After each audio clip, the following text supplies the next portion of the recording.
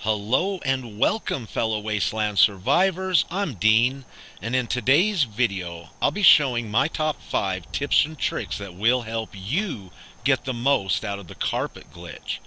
Now, I've been wanting to create this video for quite some time, but recently our community has announced our very first community build challenge.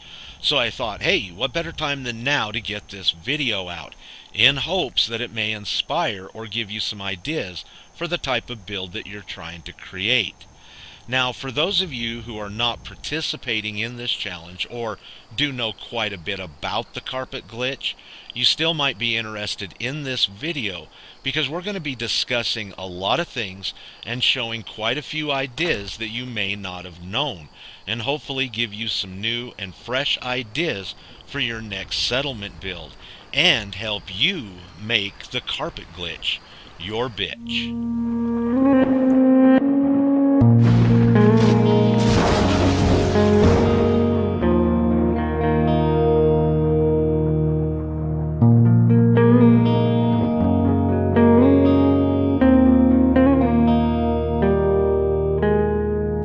Now, I know that most everyone already knows what the carpet glitch is and how to do it, but there are quite a few new players that are discovering the joy of building in Fallout 4. And to make this a good tips and tricks video, we need to start with the basics. So, for the first tip, we're going to be discussing and answering 3 main topics. What is the carpet glitch? Why would we need to use it? And is it really a glitch?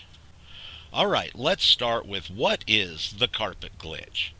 Well, there are quite a few objects in your inventory that can be carpet glitched, but there are a few exceptions. One thing I'm thinking right off the top of my head is there's a couple of vending stations that cannot be carpet glitched. Also, you cannot carpet glitch any item that is snappable. For example, this fence post, this wall, and the electrical conduit pipe that's laying on the floor there. Now, the way the carpet glitch works is you need to place an object on top of the carpet, and it doesn't matter what kind of carpet it is. Also, we'll see here in a minute that other objects can be used in the same manner. So what you'll do is bring your carpet over, we'll use this counter, we'll put it on top of the carpet, and now when we move the carpet, the counter will go with us. And we're able to place this into most anything that we would like to, up until the carpet hits the object that you're getting close to. Now, to alleviate this, all you would need to do is use a second carpet. So we'll go ahead and do 2 carpets and this couch. Now, the second thing is, why would we even need to use this? Well, you can get quite a few cool effects by doing it. For example, this couch, when we flip it around, it gives a pretty nice look to something you might be doing. Imagine that over the fireplace that we just built in the last video. Also, here's another good example. We're placing this container over top of the computer to give it a entirely whole new look. And this is something that is great for carpet glitching. You can take multiple objects and create a whole new look by doing it. Alright, now our final question is it really a glitch? No, it's not. It's more of an exploit. And the reason that I say that is because you can really use quite a few other objects to do the same thing. For example, this footlocker on top of this conduit. If I move the footlocker around and it pops up, I know that it's setting on top of the conduit. And then I can target the conduit, move it anywhere I want, and get it to go through whatever object that I want it to go through. This is how I actually built the drop pin box for our bowling alley. Here's another good example. I'm putting this footlocker on a floor and I'm getting the same result. The object is going through another object. Also, it doesn't have to be items that you can place on top of other items. For example, I'm attaching this light to a conduit I got floating in the air. If I set it on the floor, the conduit still turns green and the light would be under the floor. But if I attach it to another conduit, now I've got the light penetrating through an object. This works with quite a few things. Another example is this picture. I've attached a conduit connector to the back of the picture, and I can set the picture on the wall. This now makes the conduit wire connector go through the wall. This is a great tip to help hide wiring in your settlement. How does the carpet glitch work? Well, if you choose to use the carpet glitch, there's a few things that you really need to know. First of all, quite a few objects can just set anywhere on the carpet. For example, we have this couch in the middle setting over the carpet, and we're moving it around just fine. But if we use this table, it's not going to work the same way. We're actually going to have to find a spot of the table that's setting on the carpet. Once again, the way you can tell if an object is setting on the carpet is by the way that object pops up. Then you know it's setting on there. Now, if you do this, you might think to yourself, well, that doesn't look very good with that carpet right there, and you want to store it. And of course, as soon as you do, the object is going to drop down into the floor or the ground or anything else that you've got it setting on. And this works with any object that you're using the carpet glitch on. Now, there are a couple of useful things that you can do with this, how it drops down. For example, this container that we're going to place over this computer. Once we store the carpet, the container is going to drop down, and now it's exposing the keys to the computer, and it has a pretty good look to it. Now, let me briefly try to explain why this happens. All of these objects were created from a wire mesh. That way they could attach the polygons to them. Polygons are basically what gives us the image of what the object is. For example, a floor, a wall, this footlocker, and so on. But it's the wire mesh that we really need to talk about. Whenever you are storing an object that you're using as the carpet glitch, it cannot register the very first part of the wire mesh. It needs a split second for the game to recalculate where the wire meshes are at, because the objects were not meant to be inside of one another. Therefore, it's not going to drop directly onto the floor. What it's going to do is it's going to drop to the next closest part of the mesh. For example, I've lifted this wall up off the floor pretty decent, and we're going to store this footlocker. Once we do, the other footlocker that we glitched into the wall now dropped down to the bottom of this mesh that's part of the wall. And this works for everything. Now, if we use this floor and we bring it over to the wall, doing the same thing, it's below the mesh, but watch what happens. It actually pops up, because that's the closest mesh for it to land on. And that's why these objects drop up or drop down when you store the object that you're using to do the carpet glitch with. Now, before we move on to tip number 3, I'd like to show this once again, but do it in a more extreme way. I've carpet glitched a pike pole, brought it up to a floor that's about 1 story above the ground, stored the carpet, and the pike pole has dropped, but it's gone much farther than the thickness of the floor. The reason is because this particular object sticks through the bottom of the floor, and the ground is the closest mesh that it can register and read to land on. We'll recarpet our pike pole, we'll add in a floor, we'll take the carpet and the pike pole back up to the top floor, and we'll try it again.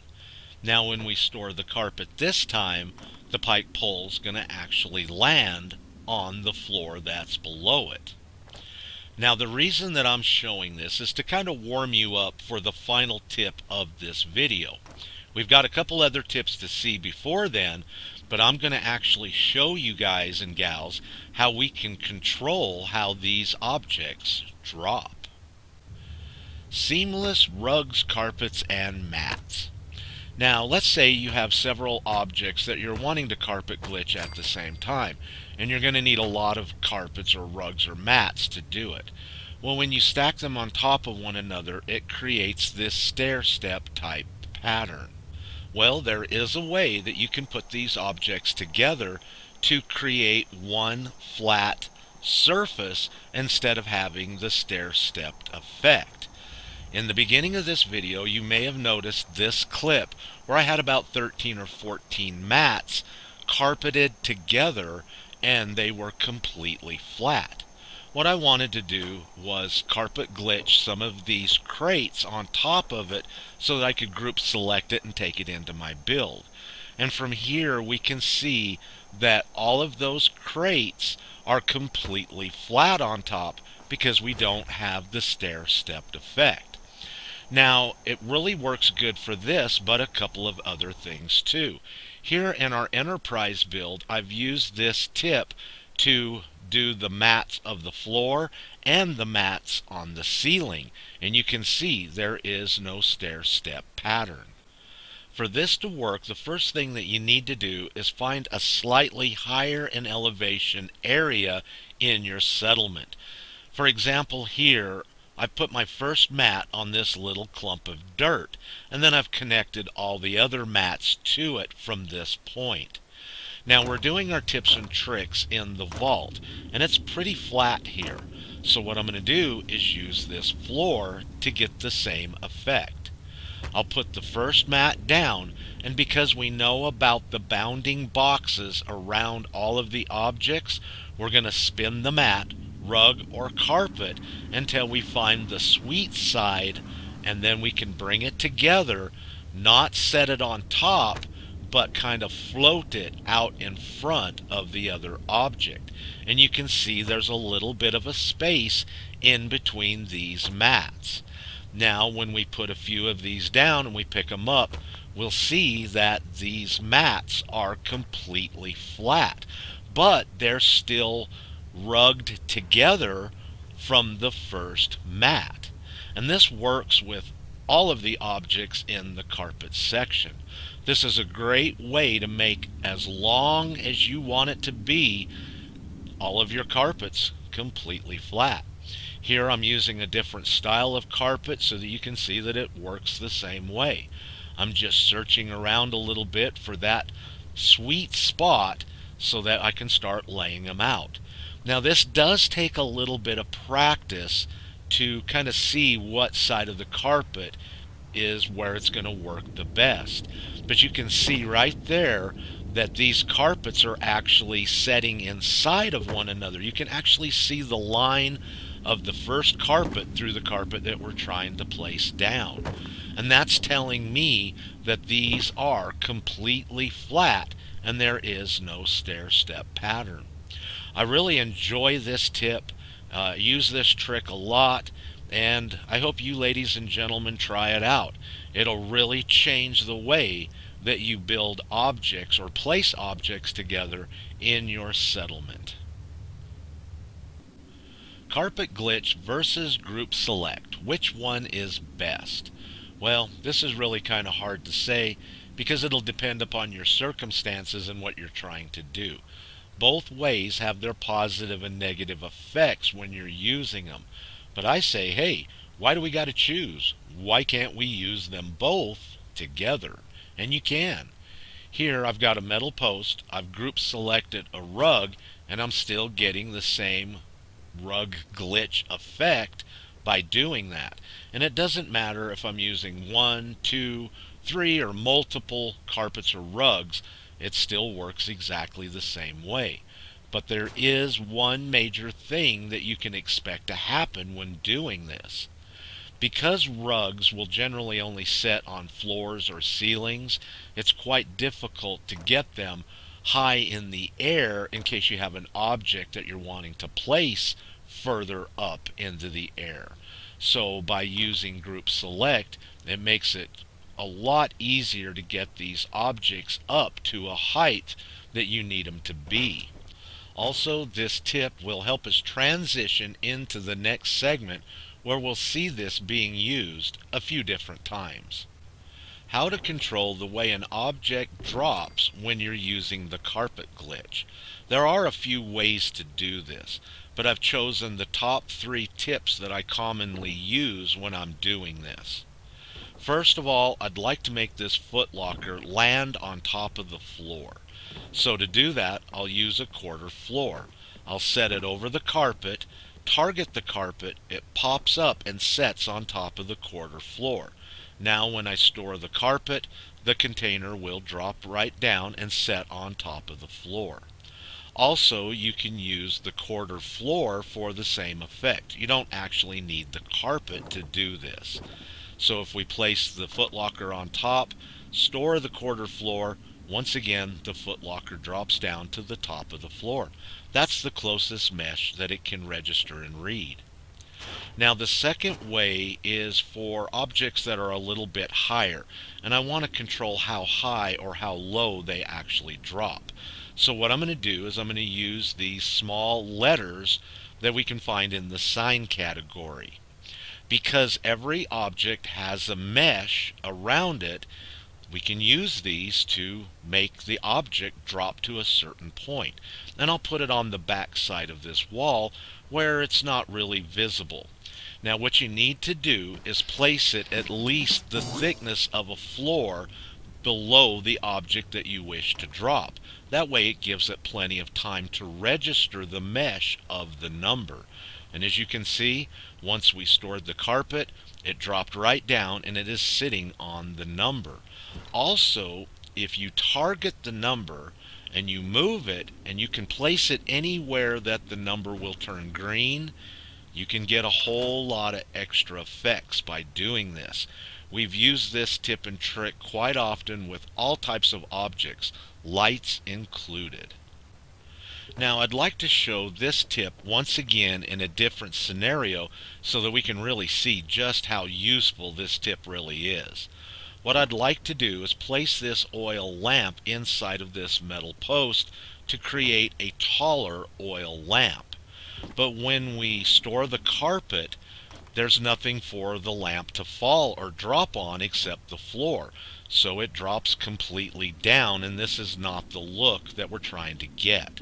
So let's recarpet our oil lamp. Let's add on one of these numbers and try it again. Now it really doesn't matter what wall-mounted object that you use, this will really work the same way. So you could use pictures, other signs, etc. But once we recarpet the oil lamp, bring it up, line it up, and store our carpet, now the oil lamp will drop down and set on the number. Also, because it is setting on the number, if we target it, we can move it around anywhere that we want to once again. So let's say like you want to put this on maybe this street light over here. If the number will turn green, that oil lamp will go into it. Also, what's nice about it being on the number is that you can position the lamp anywhere on the post that you would like it to be. For the third way to do this tip, we're actually going to use these round containers. Now if you'll notice at the bottom of the container it's kind of beveled inwards like a funnel. So if we tried to use the numbers or letters like we did in the last segment, it's just not going to work. The reason is because the bottom of the container is not sticking out far enough to actually land on the letter. So what we're going to do is we're going to use the mesh of the ground to help us out. So we group selected the first container, dropped it down into the ground. But if it's too far in the ground, when you go to store the carpet, the top of the container is the closest mesh, and it's just going to pop up. So you'll want to make sure to have plenty of the container that you put into the ground sticking up. That way when you store the carpet, it actually drops down and not up. Now we can go ahead, group select our object, bring it up out of the ground, and what's really cool about this is because that container is sitting on top or in the other one, it's all one piece and it can be easily moved anywhere that you want to move it. Also, another thing that's pretty cool about this is you can once again carpet glitch the bottom container if you want to. And both objects will go into whatever you're trying to put it into. This is an excellent tip for creating like effects or borders around things. This is the tip that I used quite a bit when we built the computer room or the bridge of the Enterprise. Alright, now I know that this video said 5 tips and tricks for the carpet glitch, but just because you stayed to the end of this video, I have 2 more very special tips that I'd like to share just for you. Here we are at our lunchbox factory. We've got one long conveyor belt system, but we actually need it to work in 2 parts. One conveyor belt needs to be able to be turned on or off, but still be connected in one long conveyor belt system. So when I turn on the power, we can see all 3 of these conveyor belts are working. And the only one that we need working is the one that the power is hooked up to. This one here needs to be on its own separate power. So what I'm going to do is I'm going to move one of these conveyors out of the way. If we can, it's a little tight here. And I'm going to go ahead and get a carpet out. Actually, I'm going to use a mat. I'm going to place it underneath where this conveyor would be. I'm going to put the conveyor belt back, and then I'm going to take out the middle conveyor belt.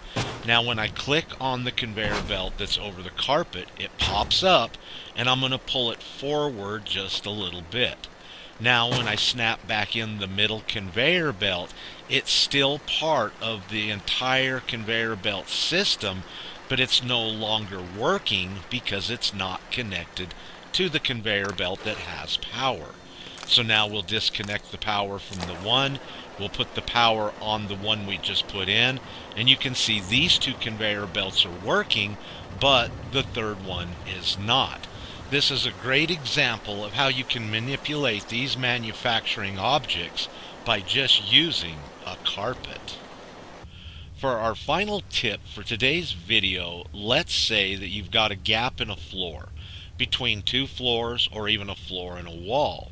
It happens quite a bit, especially if you're using concrete, vanilla, barn, and warehouse objects all together in the same build.